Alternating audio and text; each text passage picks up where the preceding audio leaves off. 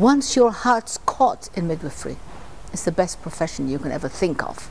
You see the birth of a baby, crying, moving, sucking, attaching to the mother, drinking.